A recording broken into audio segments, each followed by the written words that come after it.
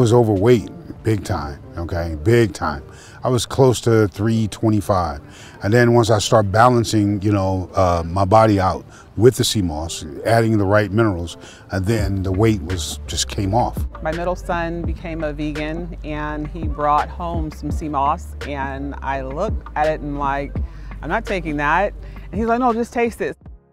When he told me about all the vitamins and minerals that are inside, and I knew I needed that, and I didn't like taking like multivitamins from a store, and I'm like, okay, is this gonna do just as good as a store? He's like, yeah, matter of fact, even better.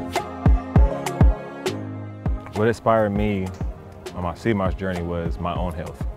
I was a very sick child. Growing up, of course, I was fed ignorant food just because our people before us were fed the same exact food, so it's really not to blame them, but I was fed a lot of fast food. I was always in and out of hospital at least once, twice a year. Heart murmur, acid reflux, and always sick even into my adulthood.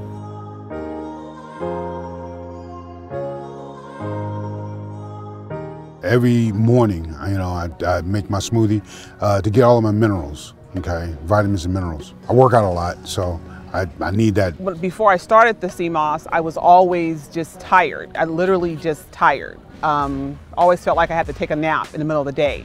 Now I don't have to do that. I can wait till I go to bed at night and get me a good night's rest, because it gives me a lot of energy as well. I told myself, you know what? Let me just stop eating meat. That's when Seamoss came into play.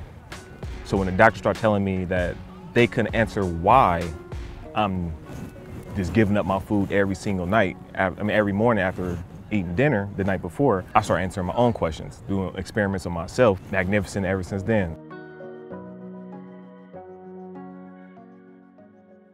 You cannot have generational wealth unless you have generational health, because you can have all the money in the world. If you're unhealthy, what are you going to do with it? To me, we failed the generation under us due to the fact that we knew that all these pills and the toxic water and all this other stuff, the GMOs and all that, we knew that would harm us as human beings. You change your health, you change your diet, and people realize being healthy is a lifestyle, it's not a choice. We wanted to pass down all the health through their family, just like sometimes you pass down all these chronic diseases through our family. Well, we wanted to cure or make those better through the generational wealth.